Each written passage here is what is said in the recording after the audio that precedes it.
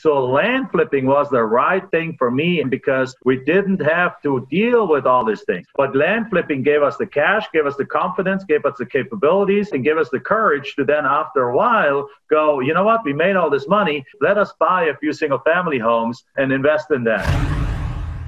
Welcome to the Get Real Podcast, your high-octane boost of full-on reality therapy for personal, business, and investing success with your host, Ron Phillips, because somebody's got to tell it like it is. Hey, everybody. Welcome back to the Get Real Podcast. I'm Ron Phillips here with one of my favorite human beings. Unfortunately, you're not as lucky as I just was because Jack's wife just walked into the room, which is another one of my favorite human beings. Today, we're going to talk about, we're going to talk about a lot of stuff because Jack and I go way back, and I really like him. Jack Bosch, welcome to the show. Thank you very much, Ron. I'm excited to be here. Man, let me introduce Jack properly because I've known Jack I don't even know how long now, but I met you. I think the first time I met you in Collective Genius. If I'm right, maybe even before that, I don't even remember. Even before that, I think I have an iPad that you gave me for some land deals that you wanted to do. Oh right? My gosh, that is even way back. Holy cow! Oh, I don't even know how long then. So Jack and I have known each other for a long time. Jack is known by most people as the land guy. Not only were Jack and I in a mastermind together called the Collective Genius, but I joined Jack's mastermind, the Ultimate Boardroom, and was there for years, where I met some more of my favorite people in the world, some of whom I do business with on a regular basis. I met my CPA there. My bookkeeper came from the CPA. I met CFOs that I've used, fractional CFOs there. I mean, just the list goes on, and I've done business with several of the other people who are in the group. It was a fantastic group. It still is. I don't know if you guys are still doing that anymore, but it's a fantastic. We're not, but we're still in close contact with many of the members. Oh man, it was really, really good. So Jack is known as the land guy, but he is an incredible businessman, and you guys will hear that today as we talk about all of the many things we're going to discuss. But Jack and Michelle are most importantly above everything else. They're some of the greatest human beings you'll ever meet, have a fantastic family, a wonderful business, and they make an impact everywhere they go. So stop the flowers, man. All right, man. Now let's get real. So Jack, I think everybody can probably hear by your accent that you are not, you haven't been in this country your entire life. I'm not from Ohio. Right. I'd like to talk about your story because I think in the late 90s is when you immigrated to the United States, right? Right. I came from Germany, right? So I'm originally from Germany, born and raised there, lived there, went through college there. And basically in my last year of college, I had the opportunity to go on an exchange program. While I was doing a master's, so I was a little older already, but still had the opportunity to do an exchange program, get an American master's, and finish basically my college career here and improve my English, and that's what I did. And then 3 weeks into it, this beautiful young angel walked by in front of me, and life was never the same afterwards because this little angel is my wife of 19 years now, Michelle. We have a 12-year-old daughter, and we both, and she's an immigrant herself from Honduras, Central America. So we both decided to stay in the country, got jobs through which we got our green card, but soon realized that this job thing wasn't the right thing for us. I mean, for many people it is. For me, it just wasn't, right? I was kind of like the eternal college student. I delayed my entry into the job market for as long as I possibly could. And always had jobs, always had worked and so on, but to finance the college and so on. But I soon realized that while I'm a hard worker, I am eternally inherently lazy to the degree that I'm willing to work hard for a short time in order to not have to work at all afterwards anymore. Amen, brother. Yes. So I you're call the it expert of work-averse, that. I know. You're same thing, right? you're the master of that, Ron. You're the master of that. We realized that this job that I had wasn't the right job. I was a software company. I had work experience in that in Germany. That job was a fantastic job. It was hardworking. I worked 70, 80 hours a week through the weekends, 100% travel. But at the same time, it wasn't my thing. I'm not a software guy. I know to this day, I can't write a single line of code. I was more of a business analyst there. And more than anything, I was 100% separate from Michelle. I was leaving Monday morning, coming back Friday night. And the life we lived, the money we made was not much. It was like a $45,000 a year job. So it wasn't after paying a mortgage and after paying car payments. The thing, you had like $400 left in paying taxes. You had like $400 left a month to go have fun with, right? After everything, we realized this is not the trajectory for us for the rest of our lives. And we couldn't get financially independent with it. We were deeper in debt than I was. I was worse financially off 5 years into that job, 3 years into that job than I ever was in my life, right? Because your expenses grow once you buy a house and those kind of things. And I realized we needed to change something. Now, the issue was I couldn't leave my job, because if I left my job or Michelle left her job, we would have lost our right to be in this country. Right? We're always legally in the country, but so we had to stick with the job because that job got us the green card. But we started doing something on the side, and that's probably what we're going to talk about a little bit, which is we started real estate investing, obviously. And after a lot of testing, we came into a really weird but fun and simple niche called land flipping. And you say weird, your word, but I'm going to go ahead and use it because I agree with that. How in the world do you fall into land investing? Because most people who hear land investing think, big developers, massive amounts of acreage, millions of dollars. It's a big deal, right? It's not a little side hustle like you're talking about. And then I think next step after we kind of see how you stumbled on your nose into land, it's how do you go from a little side hustle gig to over $1 million, I think, in your first year or year and a half or something like that, right, doing this little side hustle. Right. So we stumbled into it by really not knowing anything about real estate and not knowing what we're not supposed to do. Right. So we, like, if you don't, it's like the bumblebee, right? The dumb bumblebee doesn't know that it technically, aerodynamically is not able to fly. So it just goes and flies. Right. So the wings are too small for the body size to even theoretically be able to fly, but it doesn't know that. So it just does it and it flies and it's wonderful. So the thing is, we actually started the traditional way. We watched infomercials, we bought books, and when we found real estate, so we wanted to do a wholesale deal. Like with a lot of people want to start in wholesaling, because that's supposed the simple way. Well, it is, but it also has some tentacles attached to it. So we did driving for dollars. We drove around in neighborhoods, found boarded up houses, figured out who the owner is, contacted them, and guess what? One guy was willing to sell us their house, a triplex. But the problem was, coming from Germany and coming from Honduras, no experience in real estate, we estimated every possible repair on this thing wrong, because even if it's a wholesale, you still got to know what it's going to cost to fix that thing, right, in order to price it right, in order to be able to sell it right? So we estimated everything possible wrong. We advertised that thing. We got under contract for $45,000. We only wanted to make a $5,000 profit on it just to prove the concept, sell it for $50,000 and nobody would buy it. And now I know why. Now we have almost 400 apartment units. We have rental houses. We have rehab places. We know what it is. Now, I don't rehab places, but we have hired people to rehab places, right? Because I hired a guy to put up the paintings on the wall. Because you're work averse. We already discussed that, Jack. We have the same problem. You're work averse as well. Yes. All right. Exactly. So we advertised it. Nobody bought it. Now I understand why. Because we should have gotten that thing for like $5,000 with so much extra repairs that there was. And as a result, I mean, I think I drove by the area the other day. It was torn down. There's something else now there.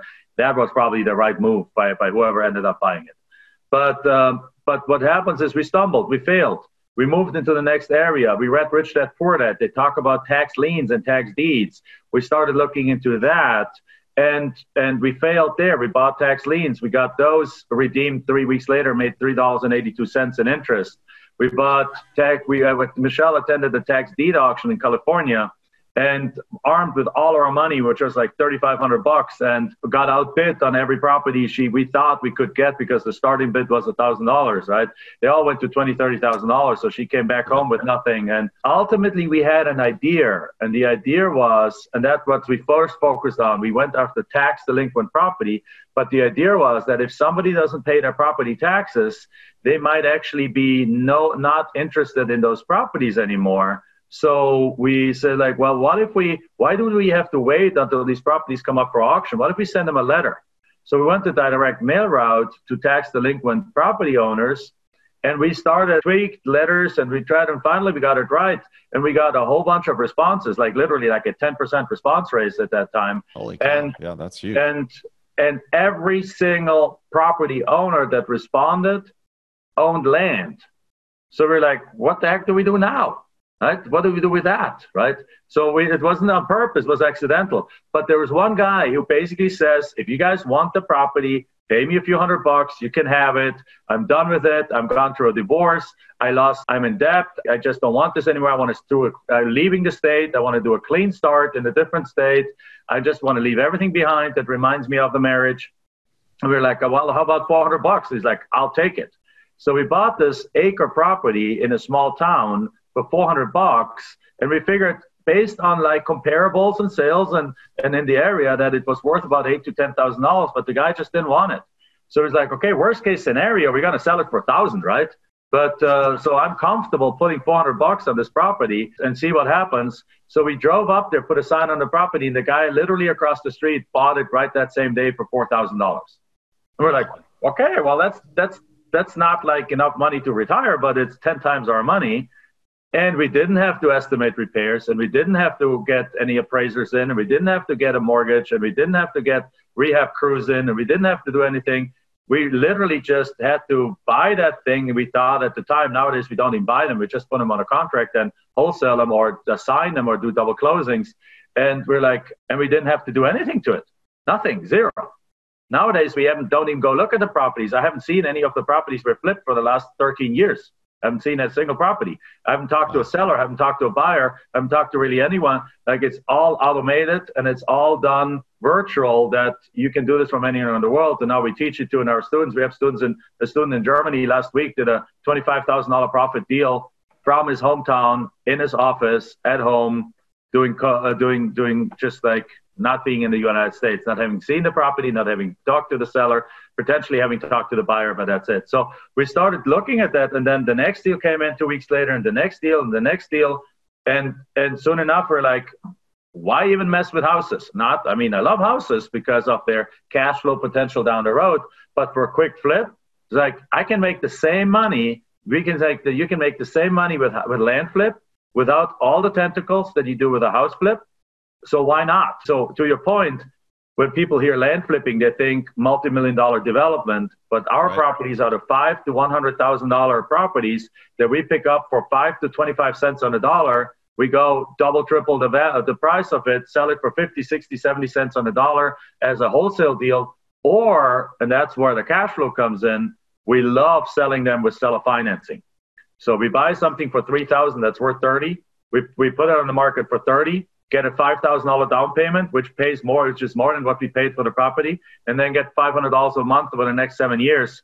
And it's pure cash flow with no tenants, toilets, termites, and those kind of things. So, and then over time, what we've used, we've built this up very quickly, therefore, with this kind of 10x sometimes profits. It doesn't take that long to build it up into a nice business. So we built it up into $1 million in 18 months. And then what it ultimately became is it became our cash machine that we now use, and for years and years have been using, to roll over cash into other investments. So we love houses. We put money in houses. We buy turnkey houses. We buy rental houses. We buy investment properties and apartment complexes and things like that.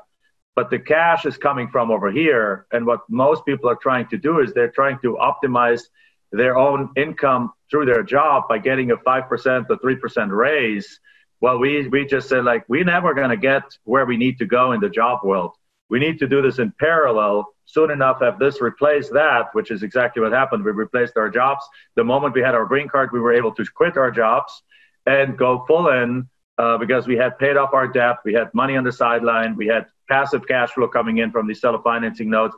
And in combination, we're making more than in the job already. So we were able to quit and go full in and then start using this in the process of creating what we call forever cash, lifetime cash flow, where we use our land business for cash and cash flow and then move it over into lifetime cash flow or forever cash.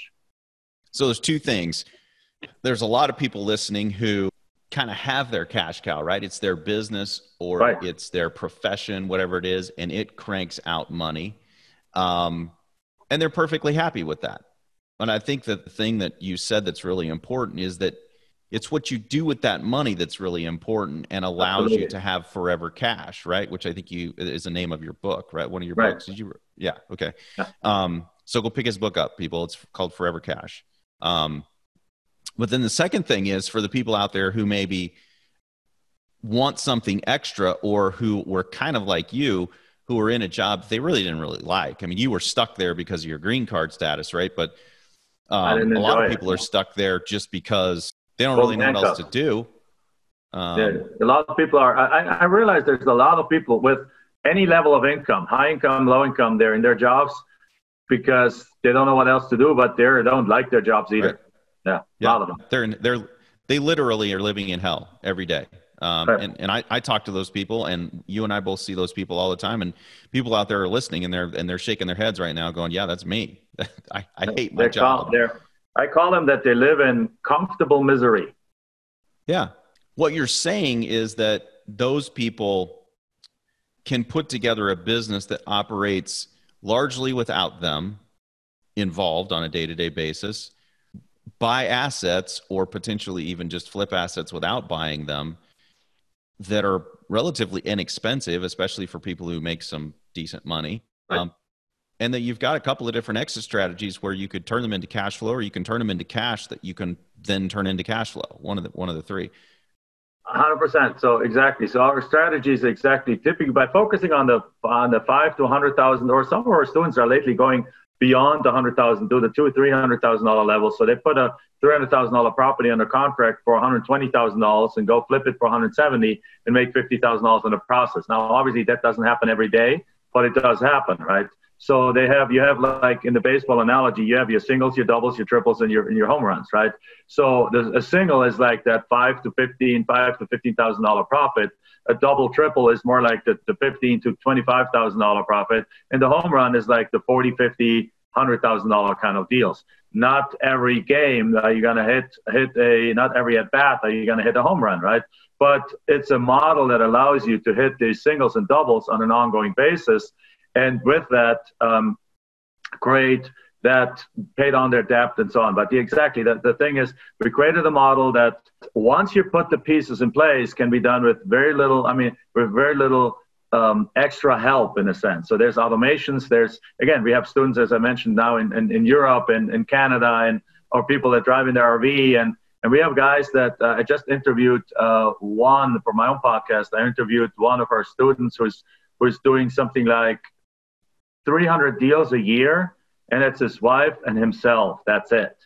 So if you do 300 deals in the housing world yourself, if you have 3 house flips a year, you have a team of like 15 people or something like that, or 10 people or whatever the number is.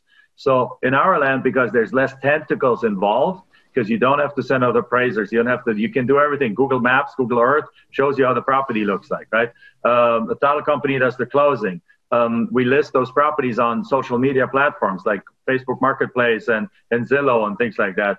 You can virtualize everything. You can do everything from the comfort of your home, and more than anything, with like, if you want to scale this big with like one virtual assistant, you can manage 100 deals plus without really spending, once it's all running, spending a whole bunch of time anymore. So yes, you can create this entire business as a lifestyle business, fully remote, location independent lifestyle business. Heck, I'm actually here right now in a hotel.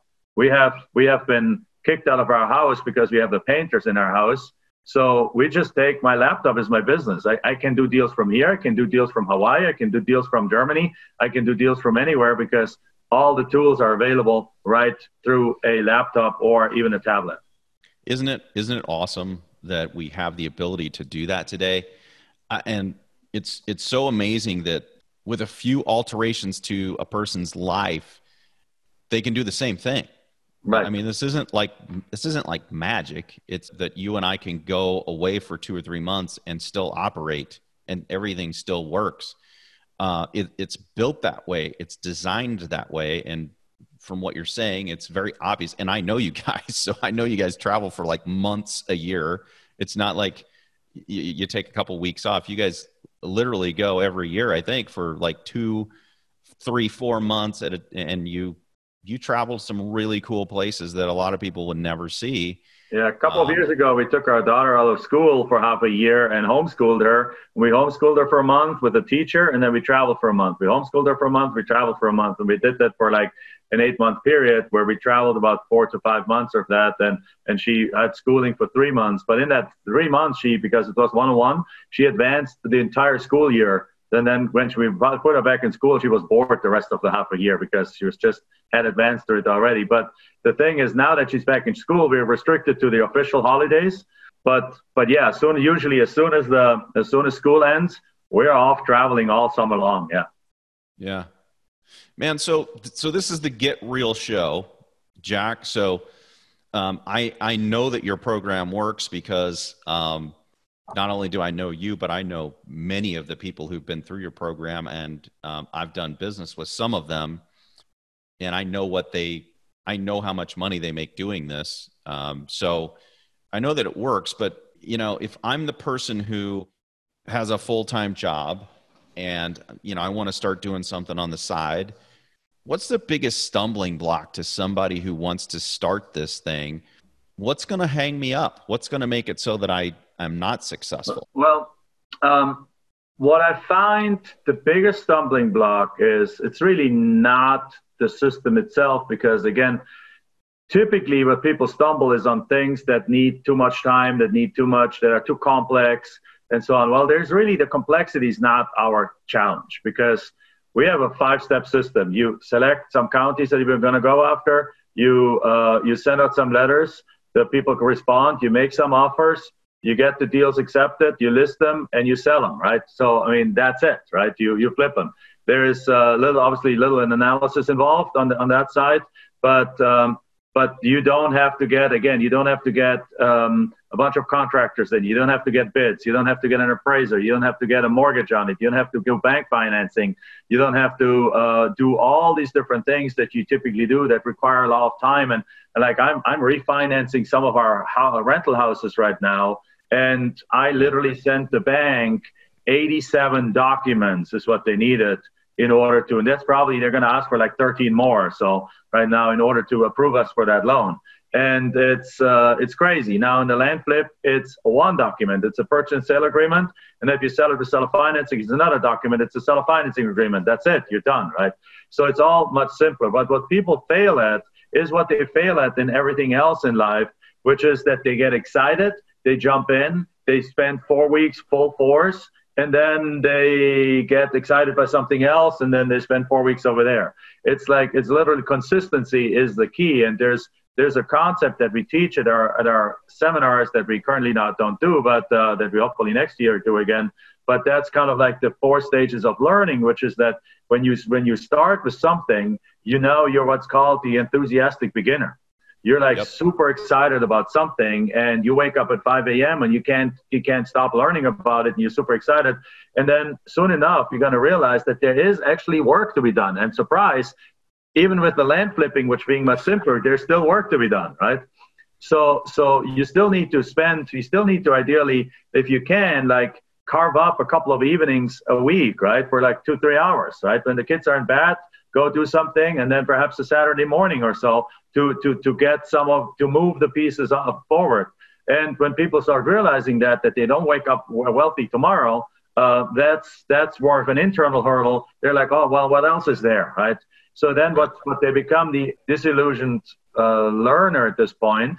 And then, but if they push through that, then they become the cautious but optimistic in the sense that they have done their first deal, they know this works, they made their first 10, 15 grand, they're like excited again. And then afterwards, they will go to the step of like mastery, where it becomes subconscious mastery and they know how it is. Now, by the way, these 4 steps apply to anything you ever know, everything you ever learn. Like if you learn a bicycle, first times, you're going to be super excited that you learned a bicycle. Soon enough, you're going to fall 5 times and you realize, oh, this is a little bit more difficult than I thought it is. And then you really kind of start being good, but you're not yet one of these bicycle riders that jumps off cliffs and does all kinds of stuff and all kinds of crazy stuff and goes and so on. That's like the mastery bicycle. So, but you go through everything, walking, any business has to go through those 4 phases. People don't understand that though. So they're giving up once they hit phase number 2.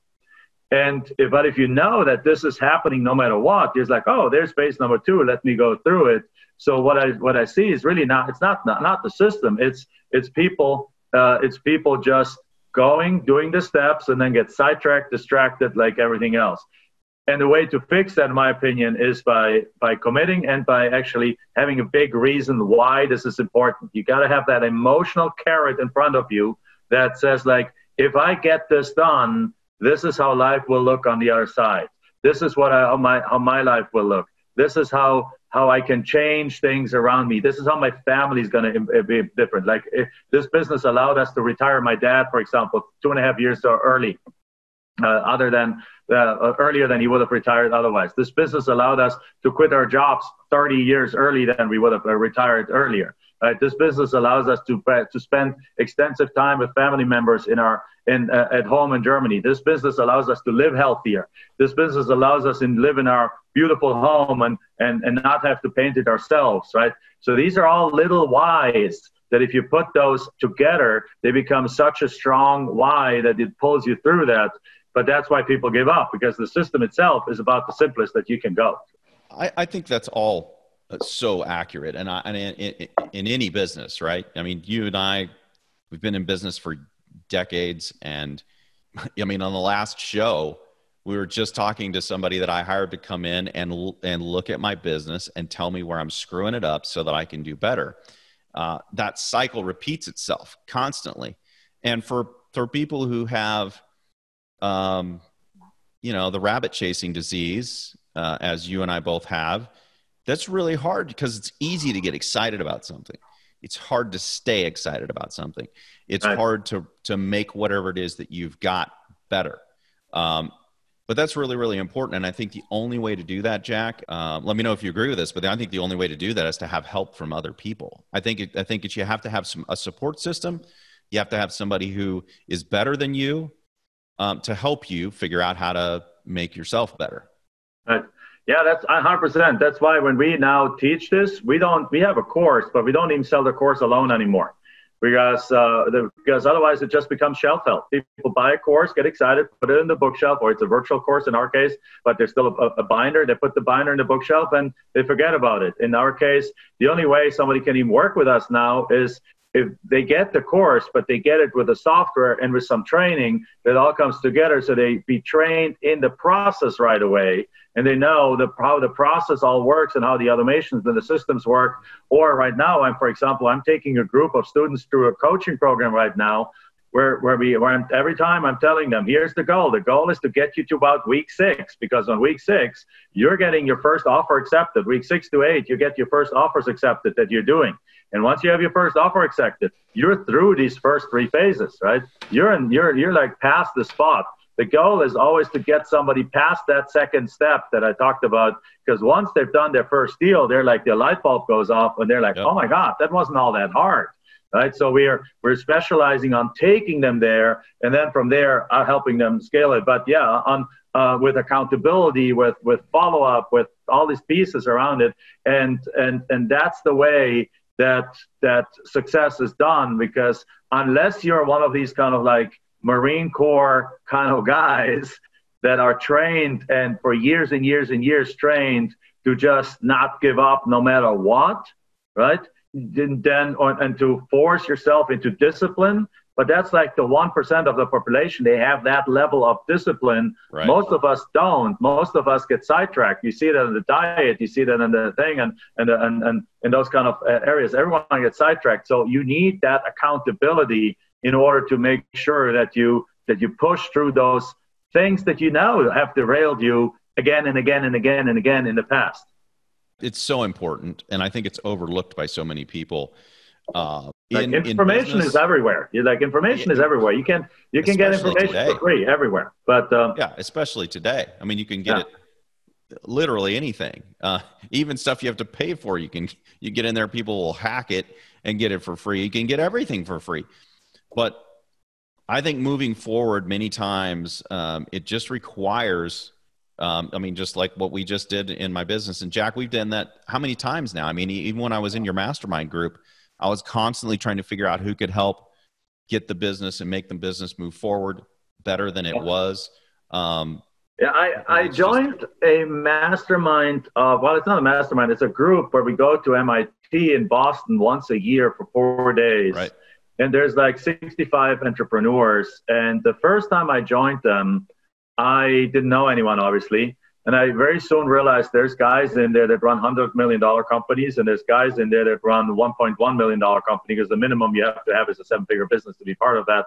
And what I really very quickly saw, which has surprised me at the time, was that the $100 million guys talk to other $100 million guys all the time about who is the next mentor coach, who they're bringing in to improve their business, and who they're hiring for this and who they're hiring for that, not as full-time people, but like which coach they have for this and which coach and consultant they're bringing in for all these things.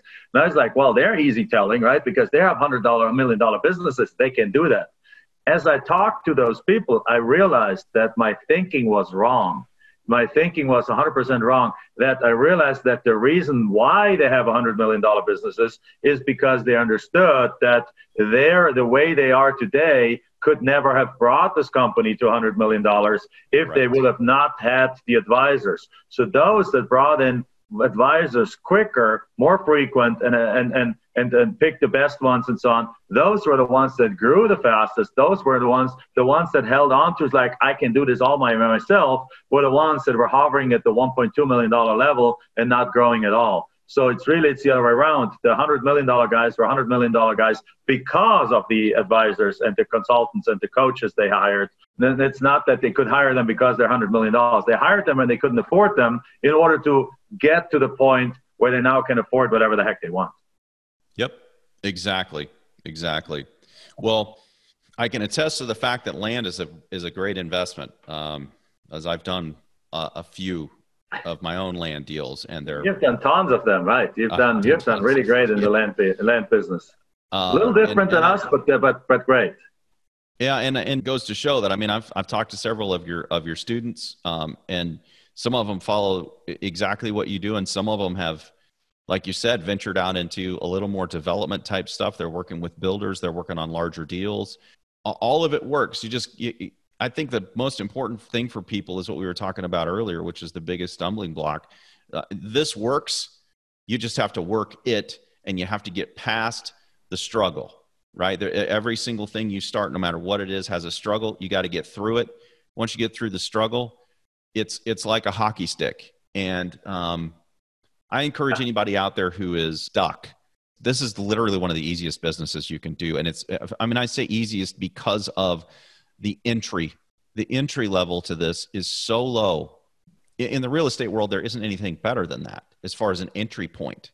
And that's part of the reason why I did a lot of this. It's just an easy thing to do. It's not that there's no work. One of our students reported yesterday that I got a deal for under contract for $56. That's a pretty low entry point. I mean, most of course, that's not going to be $100,000 profit. That's going to be like a $3,000, $4,000 profit, but still. But you know what? For some people, that's a huge deal. Right. That's a huge deal. And my first deal was $19,000 and change. It wouldn't have mattered if it was $19,000 or if it was $3,000, because the most important thing about that first deal, Jack, I think you'll probably agree with me, is that you got a deal and proved the concept, and now you know that it works, and all you got to do is work it. That's what changed for me. I was like, holy crap, this real estate thing that I paid for actually works. And now all I got to do is just go do more of it, and I'm going to make more money. And of course, there's a lot more to it than that, but you learn that stuff as you go, 100%, like we were talking about. Man, any final thoughts for everybody, Jack, about the land business or? No, I mean, I know there's the listeners are interested in real estate and the real talk about real estate. So, just know that every real estate investing, every business out there, period, requires work. The thing is, what you want to do, in my opinion, is you want to look at multiple kinds of real estate. If real estate is your choice, you want to look at multiple kinds of businesses and then compare it to number one. Are you going to enjoy it? Because if you're not going to enjoy it, chances are you're not going to stick with it, right? Ron and I are going to talk about real estate to the last breath that we have, because once I found the real estate, I just love it. I love business above all, but I also love real estate. And so I talk my wife even to death until we joke that I'll talk her so much to death, even in bed, until I hear Michelle, and there's no more answer coming back, right? So because I'm just passionate about it. Like, you ask people, like, when you found your calling, is if you talk about it, even if nobody's listening to it, or if you don't get paid for it or so on, like, and that's real estate to me. I'll talk to anyone about all day long. It's just my thing. But you got to find your thing, and it might be, but if your real estate is it, then look at the different kinds of real estate and the different thing, and then really figure out what does it take behind the scenes to make it happen. Compare those. See where your knowledge level is. If you're already advanced, like, for example, we now do also apartment complex syndications or investments, and you do those, Ron, right? If somebody would have come to me with an apartment complex deal when I started out in real estate, I would have been screaming, running the other way, because I would have not even understood the terminology. I would not have understood the numbers. I would have not understood anything about it, and I would have colossally screwed that thing up. So land flipping was the right thing for me at a time, because we didn't have to deal with all these things. But land flipping gave us the cash, gave us the confidence, gave us the capabilities, right? And gave us the courage to then, after a while, go, you know what? We made all this money. Let us buy a few single family homes as rental properties and invest in that. And then, well, that worked well, right? Now we have nice cash flow from those. Well, let's buy a few more. So we bought like almost 50 of them. And then after a while, we're like, well, we like that, but we like really, it's still kind of slow buying one at a time or two or three at a time. Why don't we just buy 100 at a time? There was another learning curve, but we were ready for it at that time then, right? Because we had now years and years of experience in terminology. And then we had the fundamentals, we had the money, we had the experience with single families, we had the experience in management. So pick where you are and pick something that you reasonably, there's always going to be a growth curve, but that you reasonably can wrap your arms around and learn to do. And if you're already making a ton of money, then just stick to what you do. And if you like it, stick to what you do and just invest your money with Ron and those and guys like that, right? So, but the thing is, if you want to actively do something, look around, honestly estimate where are you knowledge-wise and time-wise, and then find the niche that you have the biggest attraction to, but it's also from a knowledge level the closest for you to be able to master. Because once you're successful in one, being successful in all the other ones becomes so freaking much easier. Yep, 100%. Plus all of your network that you've built and everything else just makes it so much easier as well.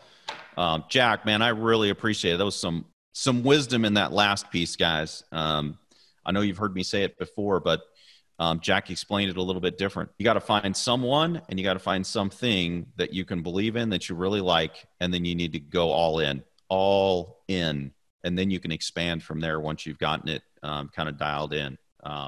Jack, where can people find you if they want to connect and learn more about your Forever Cash program and everything else that you're doing? I know you got syndications and all kinds of other things you're doing. How can people connect with you and find you? Yeah, we currently actually don't do syndications anymore, but we put the pause button on that. We're buying still, but we're looking to buy. We have our pool of investors that we work with and so on. But we are. You can find us about the land flipping. You can go to landprofitfun.com, like having fun, right? Landprofitfun.com. And you can also join our Facebook group. We have a Facebook group about the land flipping, which is called Land Profit Generator Real Estate Investing Group. So Land Profit Generator Real Estate Investing Group. So that's probably the best two places to come and find out about it. And if you want to know more about the syndication, you can go to orbitinvestments.com. There's a couple of links there. But as I said, right now we put a little bit of pause button on there, but we are mainly focusing on the land deals and on the educational part of things, and then we buy here and there. We buy something, but either we buy it ourselves or we buy it with a small group of investors right now. Yeah, well, that's kind of where I'm at too. Wonderful. Deals are a little harder to find in the multifamily space, but when you get them, they're sweet. Right. Absolutely. Love land. Guys, go check him out. Landprofitfund.com. I'm a member of his Facebook group. It's excellent. Tons and tons of information. Lots of people on there who are talking constantly about land and how it works and things that they're doing and asking very educated questions. It's really, so on Facebook, Land Profit Generator. Excellent place. It's really a group where our students hang out and help each other. Our students and us are hanging out, and Michelle and I go in there on a daily basis, answer questions. Our successful students are in there, our coaches are in there, everyone is in there helping each other just answer questions and get over the next little bump towards the success, because it's really not hurdles. It's more like little questions here and there, little questions in there that people make in their minds to be bumps. But it's like then once you get the answer, you just get over over them, and there's like success story after success story being shared. It's really, in my opinion, one of the best Facebook groups on Facebook, because it's oriented towards truly helping each other succeed. It really is. So if you're interested in this at all, go check it out. Facebook, Land Profit Generator, tons and tons of great information on there, and some really, really high-level people contributing in there, not the least of which Jack and Michelle Bosch. Thank you, sir. I appreciate you being on. Thank you for having me, Ron.